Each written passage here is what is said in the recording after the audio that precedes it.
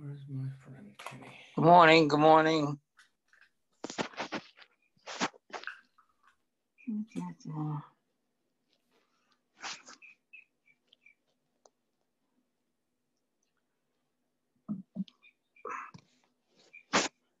Morning, everyone. Good morning. Good morning. How you doing? Good morning, Erwin. Yes. You're hiding? Nah, I decided not to hide. Okay, there we go. Okay, there you go. Good. Now I'll mute. Good morning, Harvey. Oh, Robert, how are you? Baruch Hashem. Oh, Ted, bright and early. Bright and early. My God. That's it. Very good. Everyone's getting up earlier and earlier. Oh, there goes Bob is gone. Bye, Harvey. Bye-bye. Who's going away? Harvey, you're disappearing? No, I'm still here. I'm going to go soon. Yeah, I decided I'm gone. There you go. Okay. All right, Ted, we can all watch you now. Okay. You're going to figure out what I'm having for breakfast while I'm here?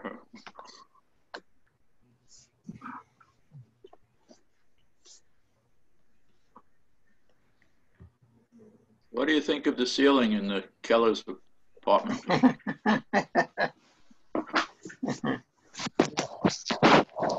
Watching my photo over there and my pictures. Oh, wow. That ends that. All right. Rabbi is here. Good morning.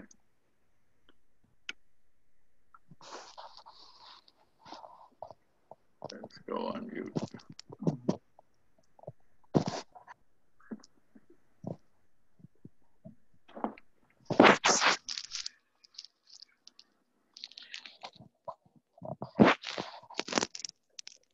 Okay, everybody, we're on. Good morning. Good morning. Morning. Good morning. Did anybody have a difficulty getting on? Morning. Nope. No. Okay, because I did. I'll have to speak to Larry or Andrea about it. Okay? All right, I will start today with Nun Bet Amud Aleph, where we left off. We're about 9 lines down, right? We're talking about animals going out on Shabbat, whether the item on the animal is an adornment, and therefore it would be prohibited for the animal to carry or use that going out to the Reshus Harabim on Shabbat, or whether that item seems to be utilized for other purposes, for leading the animal, pulling the animal, things like that, okay? So that's where we are going to pick up. Now, Tznan, Hatam, we learned elsewhere in a Mishnah, Velo b'ritzua shebein karneha, okay, and not when there's a strap between the horns of the animal. This could refer to a goat, could refer to a cow, right? Amale Rabbi Yirmiyah bar Abba, okay, Rabbi Yirmiyah bar Abba, okay, is now going to tell us the following, okay? Plige bar Rav u'Shmuel. There was an argument between Rav and Shmuel. Chad Amar, Bein Lanoi, Bein L'Shamer, Asur. Regardless of whether it's an ornament or it's a way of protecting, guarding, in other words, securing the animal for whatever purpose, it's forbidden. V'chad amar, and the other says, Lanoi asur, l'shamer mutar. Okay, namely that as an ornament, it's forbidden, but for securing the animal, okay, it would be permitted. Okay. Amar Rav Yosef, says Rav Yosef, Tistayim, this shall we conclude, he says, maybe perhaps it can be proven, the Shmuel hu da Amar Lanoi Asur, L'Shamer Mutar, that it was the view of Shmuel who said that adornment was prohibited, and for security it was permitted. The Amar Rav Huna Bar Chia, as Rav Huna Bar Chia said, all right, Amar Shmuel in the name of Shmuel, Halacha Kechananya, that he said the law was like Chananya in that case. Okay, and right, namely, right, Amar Ale Abai, and Abai responded, Ad Rabbah, perhaps just the opposite. Okay, it's true. Tistayim, the Shmuel who, the Amar Bein Lenoi, Bein Leshamer Asur. No, that maybe it was Shmuel who said, regardless if it was for adornment or for security, it was forbidden. The Amar Rav Yehuda Amar Shmuel. Okay, why? Because Rav Yehuda said in the name of Shmuel, right, the following: Machlifin lefnei Rebbe shel zo bazo mahu. That when they transposed, they changed over the discussion in the Mishnah, okay, and asked the question to Rebbe. In other words, they said they changed the kind of equipment, okay, from one animal to another. Okay, what was the situation? Okay, that was the point. Amar lefanav, Rabbi Yishmael b'Rabbi Yossi, then responded, Kach Amar Abba, okay, that this is what his father, Rabbi Yossi, had said. Arba behemot yotzut b'hafsar, that there were 4 animals that could go out only with a bit, okay, namely, Sus, the horse, a pered, a mule, V'hagamal, a camel, V'chamor, and the donkey. Right? Lav l'ma'ute gamal b'chatam. Didn't that come then to exclude a camel going out with a nose ring? Okay. So the Gemara then says, if that's the case, sameha mekameha. Okay, delete, okay, the first statement before the other statement. Okay, and so the Gemara then challenges that. Umay chazit demasmeid ha mekameha. Why do you delete the first statement before the others, right? Sameha mekameha. Okay, just the opposite. Okay, in other words, exclude the camel from being let out with a nose ring, delete the one on the other. Namely, what reason did you delete the second statement because of the first? Maybe delete the first statement because of the second, right? De ishkachan Shmuel, hu de amar lenoi asur l'shmayamer mutar. Okay, that perhaps it was Shmuel who said that for adornment it was prohibited and for security it was acceptable.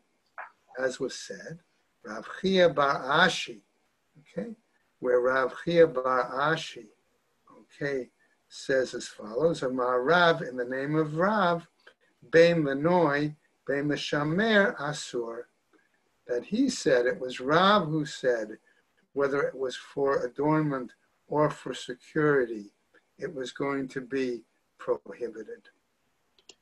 Rav Chia bar Avin, and Rav Chia bar Avin said, Amar Shmuel, in the name of Shmuel, Lenoi Asur, L'shamer Mutar, that it was Shmuel who said, for adornment it was prohibited, and for security it was acceptable. Now, an objection is going to be raised, as we see in the following, regarding a red heifer. Okay? Meitive. So they raise the following objection. Kashra ba'aleha b'mosra. If they simply tied up the red heifer with a cord, okay? In other words, with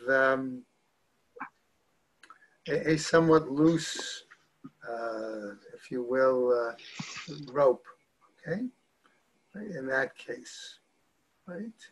What happened? Kshera, that would still be acceptable. right?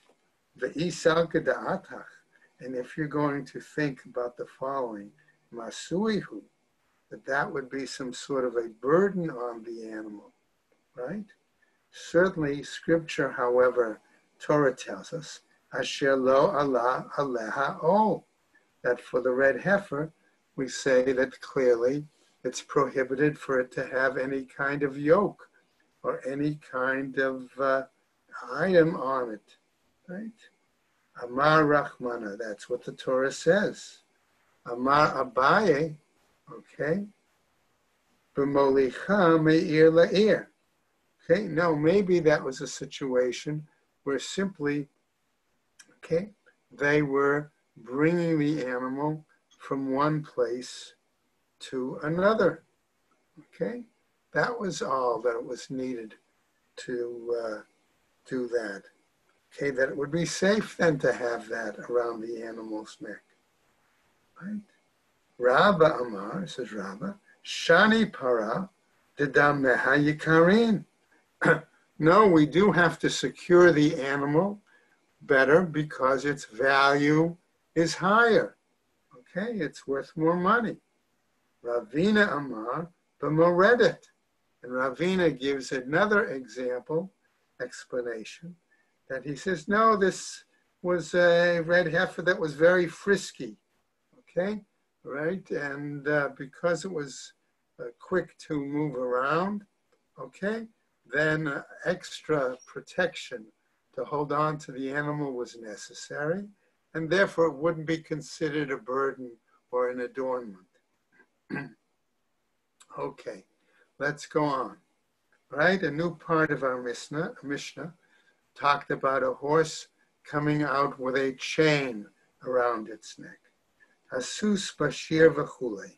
And then it referred to other animals that also had a chain around its neck.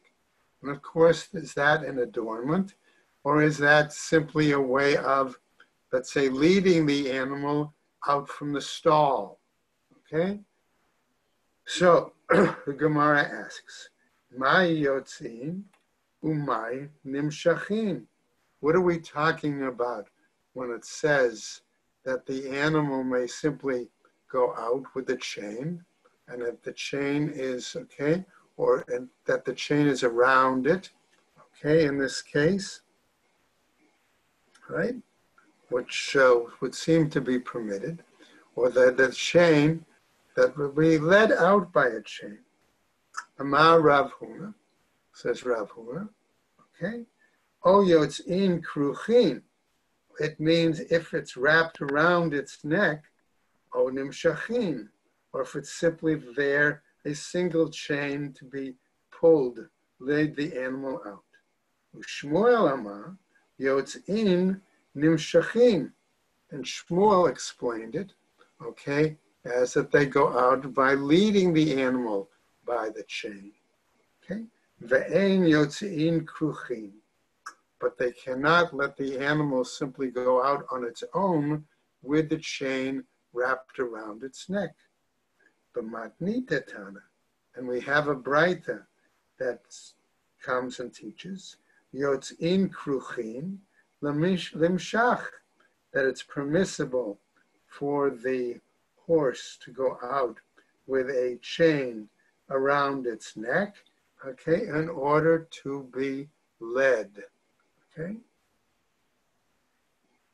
Okay, and so if it's loose enough, the person can sort of insert their hand underneath the chain, okay, between the chain and the animal's neck, grab the chain, and then lead the animal out in that manner, okay? Amar Rav Yosef, says Rav Yosef the following, Chazina laho le'eglei debe Rav Huna. I once saw, he said, that the calves of the house of Rav Huna, okay, yotzin ba'af sarehen kruchin b'Shabbat, that they went out with cords or bits wound about there, okay, on Shabbat. Ki ata Rav Dimi, when Rav Dimi came, okay, what had happened.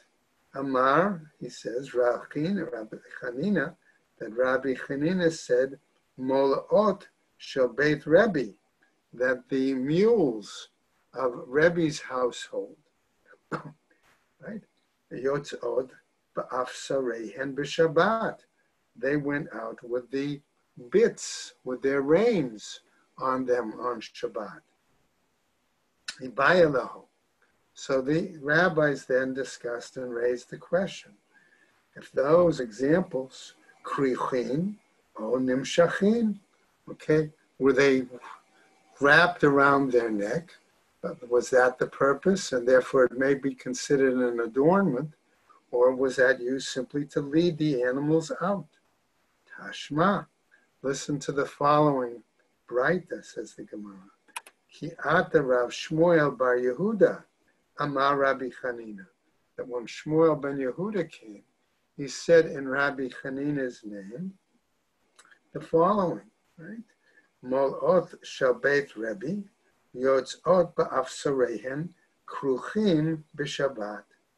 That the mules of the house of Rebbe went out with their bits, with their reins around them, kruchim, right, wrapped around them on Shabbat.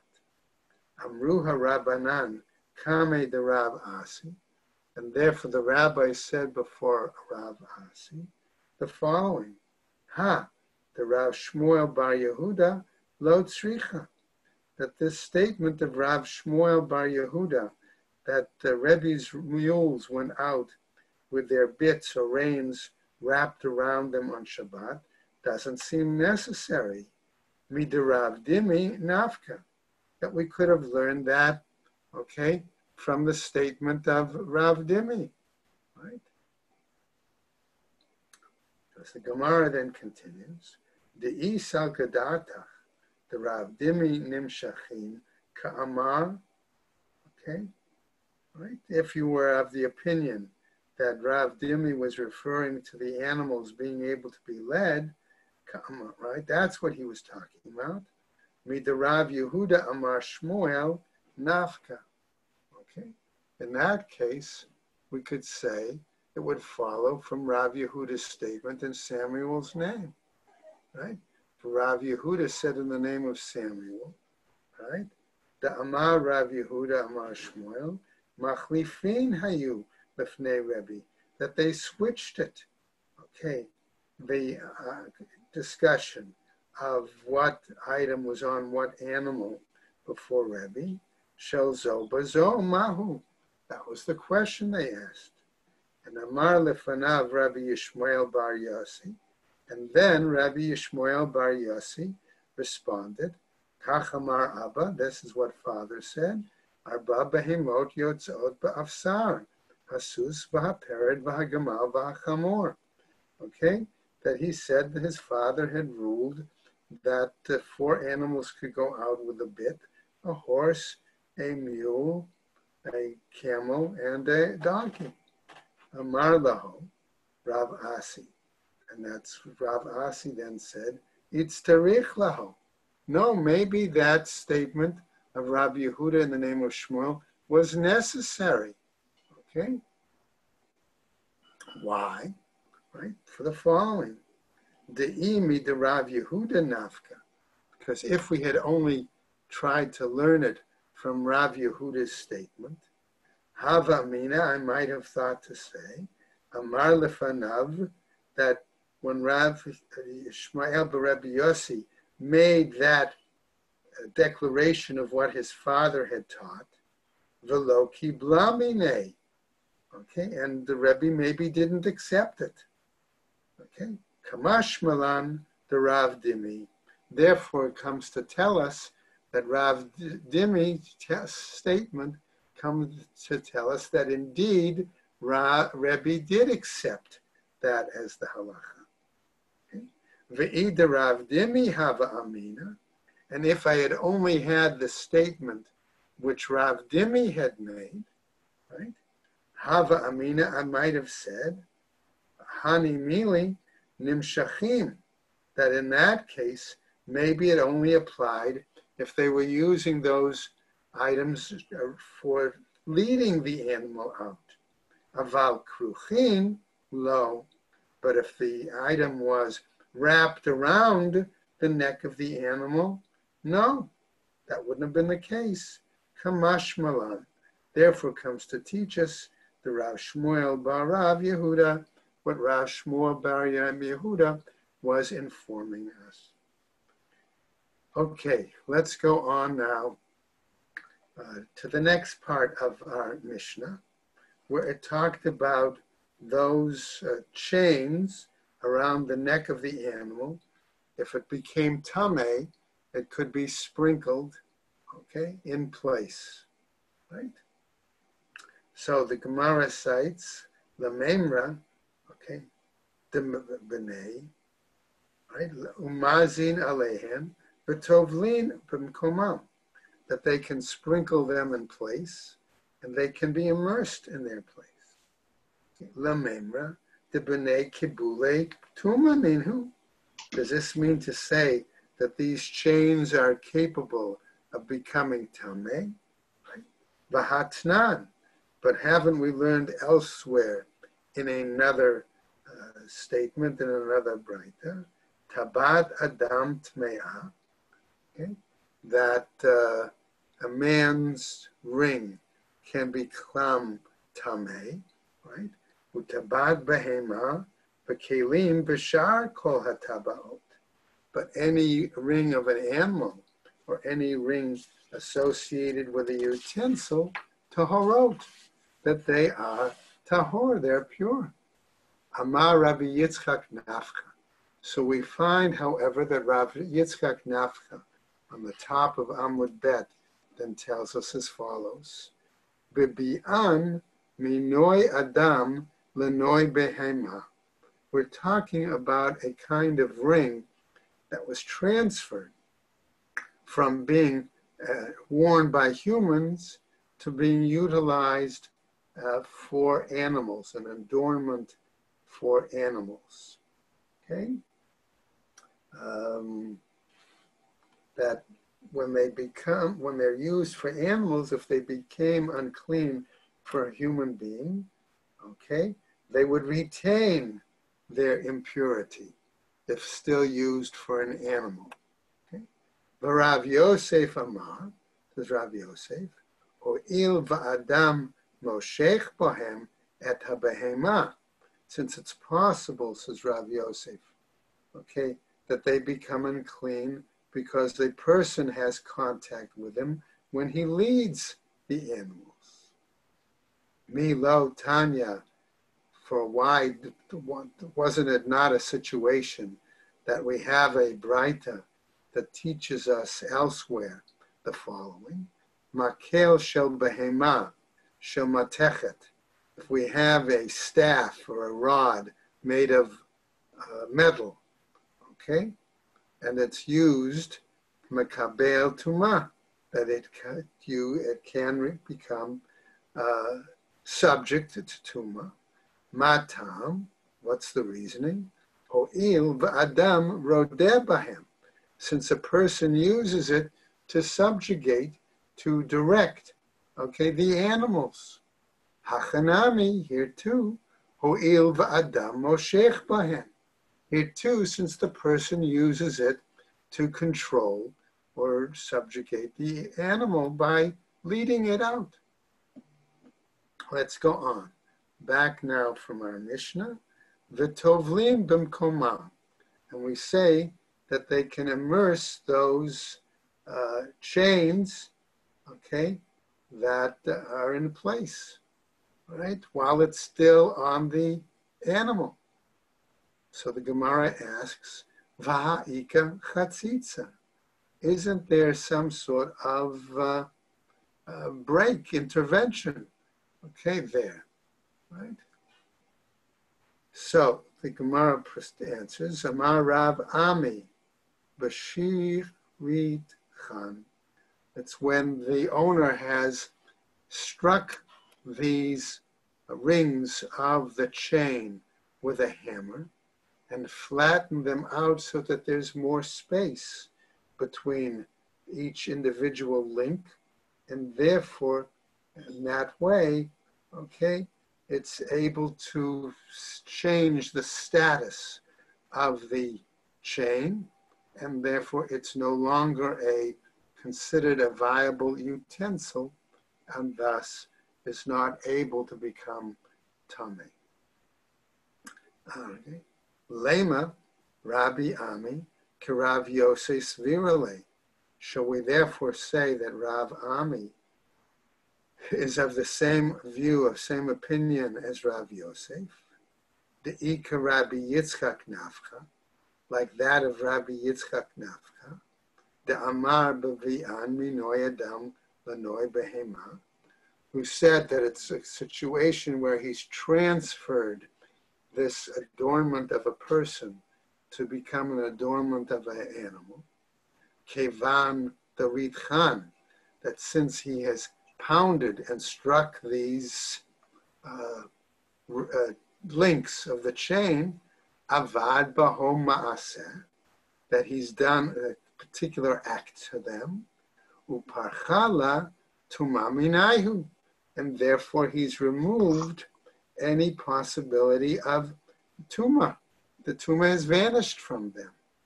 The Tznan, as we taught elsewhere, okay, in another Mishnah, kol hakelim yordin lidei tumatan b'machshava, that it's possible that any utensil, okay, will, let's say, become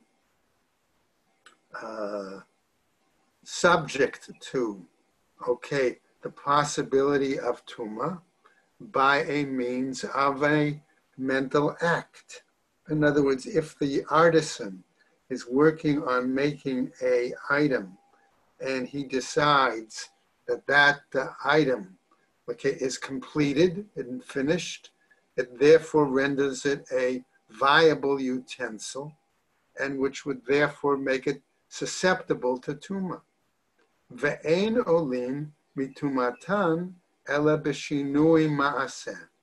But it does not give up, let's say, its status of possible tumah unless some sort of further physical act is required. Okay? Savala k'Rabbi Yehuda, says the Mishnah, the Gemara. No, it must be that Rabbi Ami holds to a similar opinion to that of Rabbi Yehuda. The Amar ma'aseh l'takein lav ma'asehu. Okay, that an act to improve the object is not a viable act enough to remove the tumah. The Tanya, as taught Braita by Rabbi Yehuda, says, Lo amar shinui ma'aseh l'taken ela lekalkel. That Rabbi Yehuda said that there's the act that changes the status of the utensil cannot be to improve it, it must be instead to ruin it, okay, to make it less viable. Okay? So the Gemara now says to us, b'matnita tani b'mechulalin. Okay, and here it says our Mishnah is referring to chains where the links are movable, okay, that they can become unclean, okay, as human ornaments. But when they are made into animal ornaments, they cannot become unclean, even though they may have been unclean before. Okay, let's go on now with a slightly new topic, right? The following. Sha'al Tamid Echad Migalil Ha'elyon at Rabbi Eliezer, or Rabbi Elazar, okay?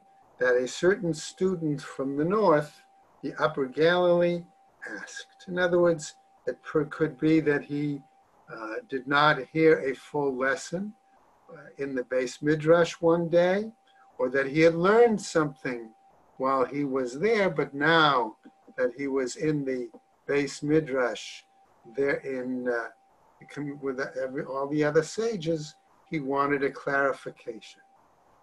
Shamati, he said, I learned, shecholkin bein tabat letabat, that it's acceptable to draw a distinction between one ring and another. Okay? Okay, and he wants to know what that is. Amar lo, so Rabbi Elazar responds, Shema lo shamat, ela le'inyan Shabbat. Perhaps you only learned it, okay, in regards to laws of the Shabbos, okay, where there's a difference between what we'll call for the moment a signet ring and an ordinary ring, as we're going to see in a moment. Right? De'i le'inyan tuma da v'da chadahi. That if, however, we're talking about regarding impurities, both this kind and that kind are alike. Okay? Ule'inyan tuma da v'da achati, asks the Gemara, and do we really say that any kind of a ring, okay, is the same in regards to tuma? V'hatnan, but haven't we been taught in another Mishnah, Tabat Adam Tme'ah, that the ring of a person is susceptible to tuma, v'tabat behema, v'kelim v'shar kol hatabaot tahorot. But the ring of an animal or a ring on a utensil or other kinds of rings are not subject to impurity. Ki ka'amar le, ihunami da'adam ka'amar le, says the Gemara. That when Rabbi Elazar told him this, he told it in regards to rings that pertain to a person. Okay? Da'adam da v'da echati. Okay? That in regards to a person, okay, personal rings are the same, okay, right? That are all right. So therefore, for example, a ring made to fasten clothes, okay, as a belt, for example, a belt buckle would not be tummy. Bahatanya, says the Gemara, right? What we taught, tabat shehitkina lachgor b'matnav, okay, a ring that was established to be a kind of belt buckle, okay, v'lekasher ben ba ben ktefav, or to use it as a buckle, for example, to carry something on his back or on his shoulders, okay, a shoulder bag, for example, tahora, v'lo amru tmeya, that's pure, and we didn't say it becomes the tameya. Okay, so the Gemara answers, ela shel etzba bilvad. No, he was really referring to only finger rings. Ki ka'amar le, when he told it to him, ihunami de etzba ka'amar le, that what he was talking really about was primarily finger rings.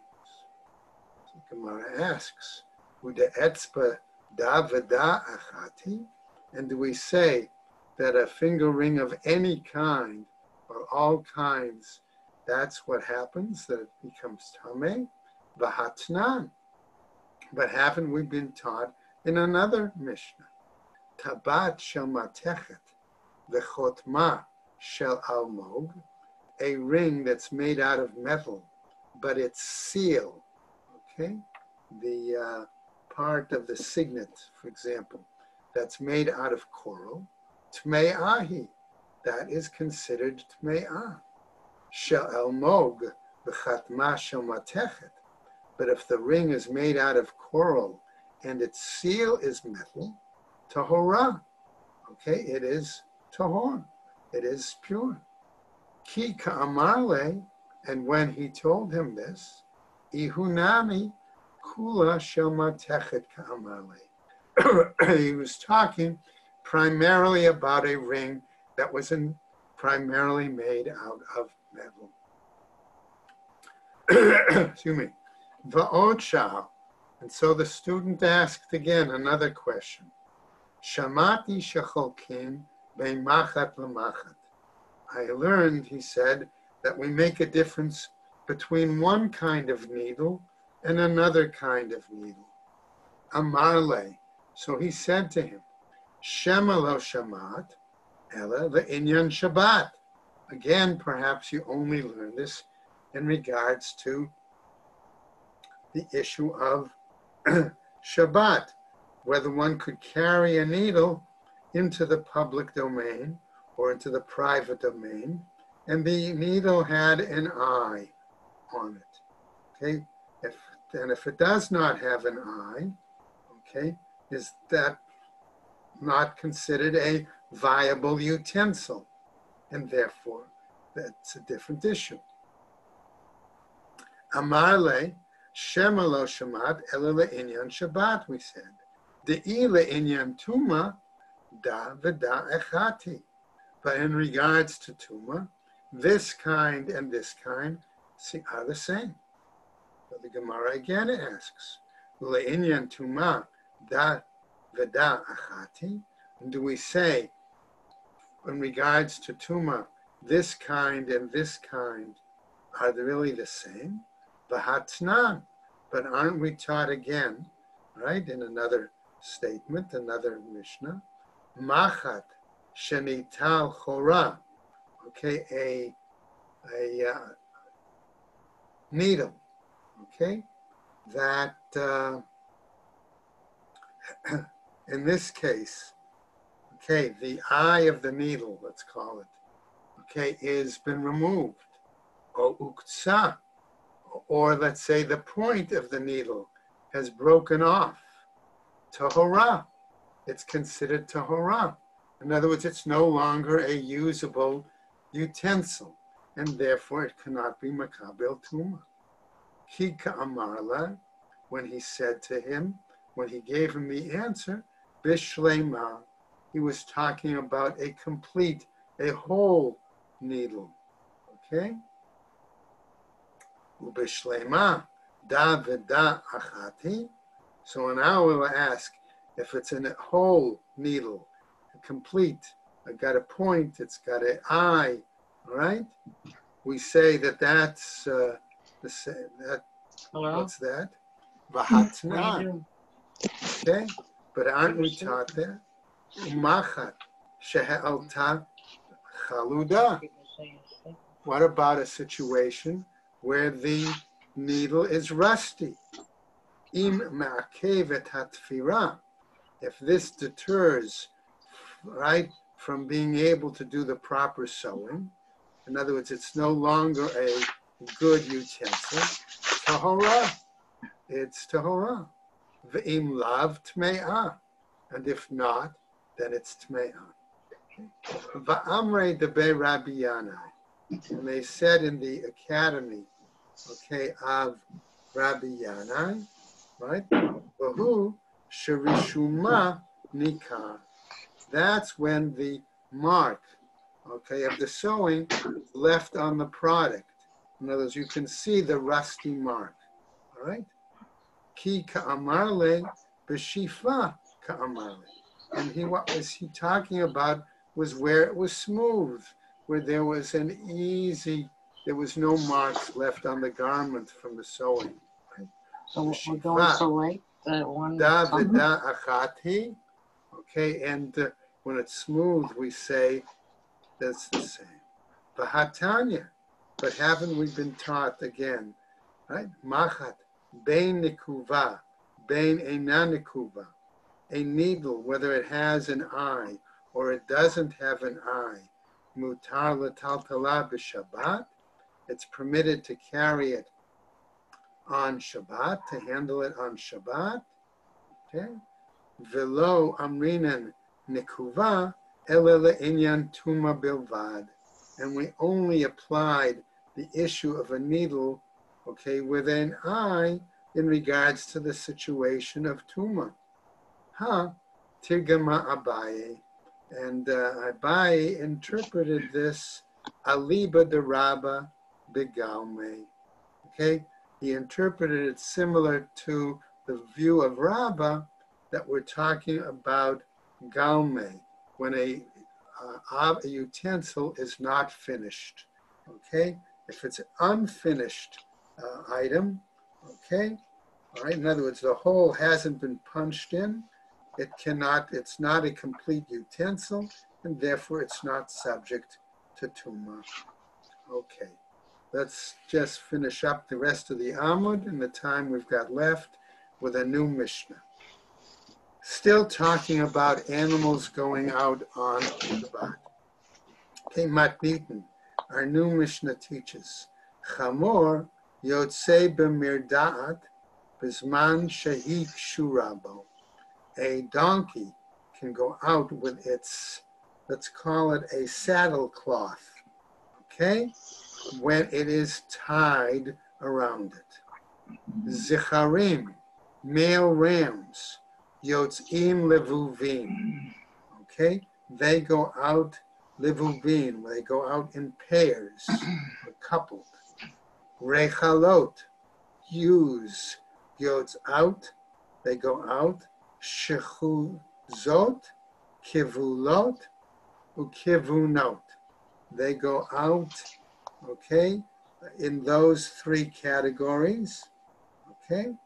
And the Gemara is going to discuss it in more detail, but it seems they go out either with their hindquarters exposed or their hindquarters tied, okay, or their hindquarters covered. Okay. Ha'izim, regarding goats, tzrurot, they go out, okay, with their udders tied up. Rabbi Yossi oser bekulan, and Rabbi Yossi forbids with all of them, chutz min harechalim, with the exception, okay, of the ewes, hakivunot, okay, where they have their udders tied up. Okay. Rabbi Yehuda Omer, Rabbi Yehuda then says, izim, regarding the goats, yotz ot shurot, the yavesh, they go out with their udders tied up in order to prevent them to dry up their sources of milk, in order, which is going to allow them to dry up their milk supply so they're able to have relations with other animals, with other goats, avalo mechalev, but not in order to save their milk. And the Gemara tomorrow will pick up on Nun Gimel with the discussion of what these items meant when they said that parts of the animal could be tied up. Everybody have a good day and stay well, everyone. Okay. You too. Bye-bye. Thank you. Thank you, Rabbi. Okay, Bye-bye. take care. Bye. Thank you. So long.